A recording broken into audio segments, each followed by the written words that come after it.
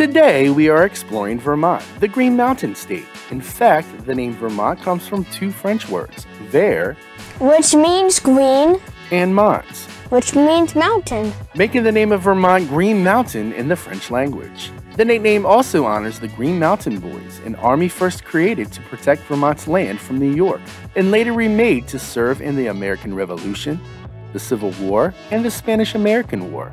I went to a lot of places this year. Disney World, Times Square, the UN building, Boston, a million hotels, Legoland, but my favorite out of all of them was Vermont. We had a lot of fun there. Feel free to use the worksheet that we have created that is aligned with this video, found in the description below. Keep watching to learn about the 45th largest state in our country and to discover our world in a meaningful way. There are a lot of things to do in Vermont year-round. Vermont is known for its winter fun, such as skiing and snowboarding. But the most interesting thing we found in exploring and visiting Vermont is that there is fun to be had no matter when you go. We'll highlight skiing later in the video. Let's look at the other seasons. Springtime in Vermont is maple syrup time. The months of March and April are when farmers across the state harvest maple sap, boil it down, and bottle it up in a final product. There are an estimated 3,000 sugar houses in Vermont, many of which will give tours and explain the maple syrup making process. Our family favorite is Glastenview Maple Farm near Shaftesbury in the southwest corner of the state. Stop in if you're ever around that way. I really like going to Vermont in the summer. It isn't really too hot, and it has some cool mountains. I can't wait to go back. A great place to visit in the summer is the town of Manchester, which has more to do near it than you would imagine. A vacationing spot for many in Connecticut and New York, there is tons of shopping that can be done on Main Street, history to see, and it's also close to Bromley Mountain Resort, which in the summer has kid-friendly rides, its highlight being the Alpine slide, one of the longest slides you will ever see. And one of the places I went, other than the hotels and the maple syrup, was the Alpine slide. So the Alpine slide was like a roller coaster. It wasn't crowded like all of the other places. A great place to visit in fall is Burlington. Colors of the leaves start to turn in mid-October around Burlington, and you will likely see beautiful fall foliage into early November. Burlington is Vermont's largest city, but it's still small as far as cities go.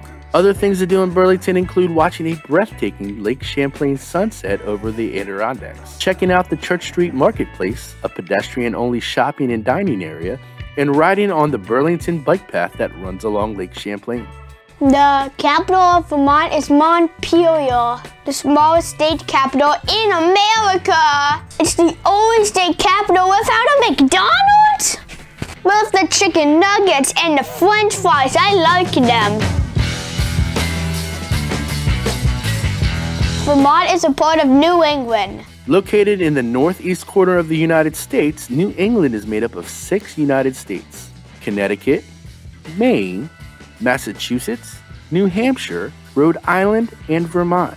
It is the oldest region in the United States and one of the first successful English settlements in the Americas. The culture of New England is made up of a shared heritage and culture shaped by its native people, early English colonists, and waves of immigration from around the world. Most of New England's earliest Puritan settlers came from Eastern England, contributing to New England's distinctive accents, foods, and customs. The geography of Vermont is dominated by the Green Mountains. Put a picture of the Green Mountains behind me, which goes north to south in the middle of the state. The Green Mountains separate Lake Champlain to the west and the Connecticut River Valley that defines much of its eastern border. Most of Vermont's land is forested with hardwoods and conifers. Most of its open land is devoted to agriculture such as dairy farming. The state's climate is characterized by warm, humid summers and cold, snowy winters. Vermont is the biggest producer of maple syrup in the USA. In 2022, the state of Vermont produced over 2.5 million gallons of maple syrup, making it by far the top producer of maple syrup in the United States. Whether you go to a large producer or a smaller one, visiting a maple sugar house is a can't-miss event for any family. From amazing ice cream to sharp white cheddar cheese, Vermont knows its dairy.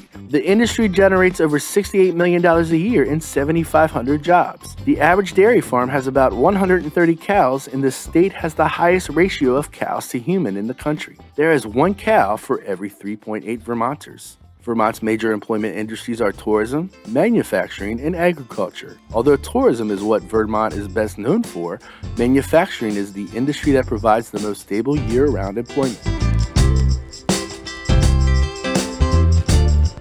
Vermont is one in 4 states to ever be an independent country. The Vermont Republic was an independent state in New England that existed from January 15, 1777 to March 4th of 1791, when it joined the United States as the 14th state. The Republic was founded when delegates from 28 towns met and declared independence from the land claims of the British colonies of Quebec, New Hampshire, and New York. Vermont was the first place in America to abolish slavery. The Battle of Bennington was fought on the 16th of August in 1777 in what is now Woodstock, New York. The territory at the time was disputed between New York and Vermont, but it was fought over supplies and troops based in Bennington. The battle was a major strategic success for the American cause and is considered part of the turning point of the Revolutionary War. The victory sparked colonial support for the American Revolution and played a key role in bringing France into the war on the American side.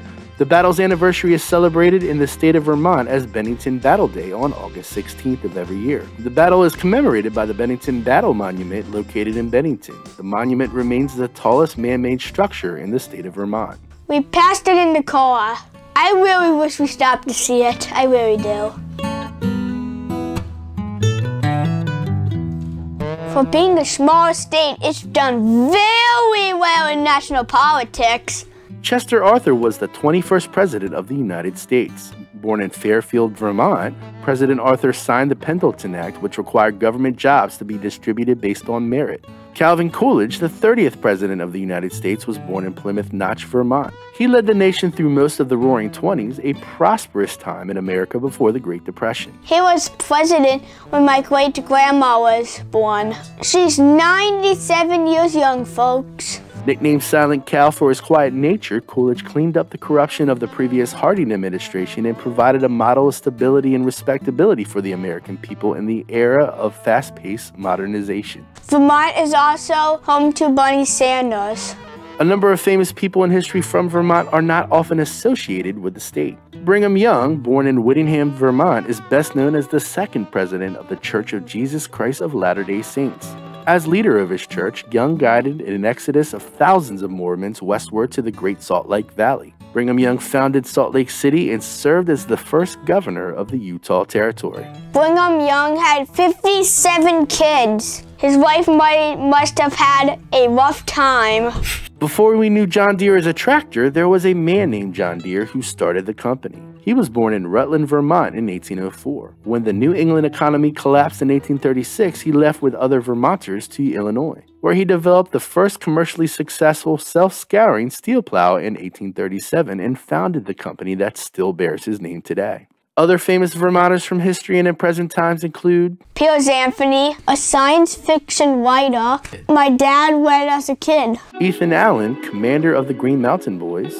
The band Fish. George Dewey, the only Navy admiral in American history. An American singer, JoJo. Are you a woodchuck or a flatlander? As of 2014, 51% of Vermont's population was born in the state. That means only half of the people living in Vermont were actually born there, with the rest moving there from other places. With so many people moving into the state, it has created a tension between the two sides. This tension led to the name woodchuck being applied to those who were from the state and flatlander applied to the newcomers. Woodchucks also refer to tourists as flatlanders. Vermont culture has been greatly affected by the famous artists and writers that have called Vermont home. Writing legend Rudyard Kipling called Vermont home from 1893 until 1896 and wrote some of his masterpieces while living in the state. Kipling's works while living in Vermont include Day's Work, Captain Courageous, and perhaps his most famous work, The Jungle Book. You can still visit Kipling's Vermont home, Naulaka, near Brattleboro.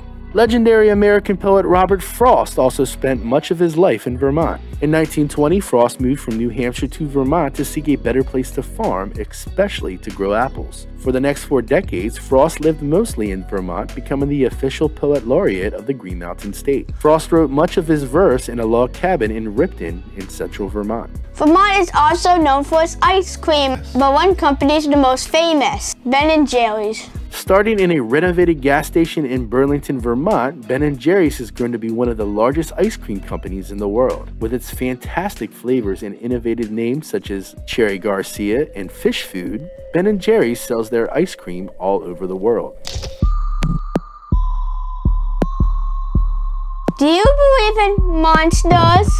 Lake Champlain is the 13th largest lake in the United States and acts as a border between the states of Vermont and New York. The lake was named after French explorer Samuel de Champlain, and some believe there is a lake monster living in its waters nicknamed Champ, much like the famous Loch Ness Monster of Scotland. There have been 300 reporting sightings of the monster, and whether or not it's real, the cultural and money-making opportunities due to the monster is very real. Champ acts as the mascot of Vermont's minor league baseball team, the Vermont Lake Monsters. The Lake Monsters are Vermont's only sports team. Vermont is home to more than 100 covered bridges, boasting more covered bridges per square mile than any other U.S. state. The bridges date from 1820, with most built during the mid and late 19th century. Among them is the Windsor-Cornish Covered Bridge that spans the Connecticut River between Windsor, Vermont and Cornish, New Hampshire. At 465 feet, it is the longest two-span covered bridge in the world and the longest wooden bridge in the United States.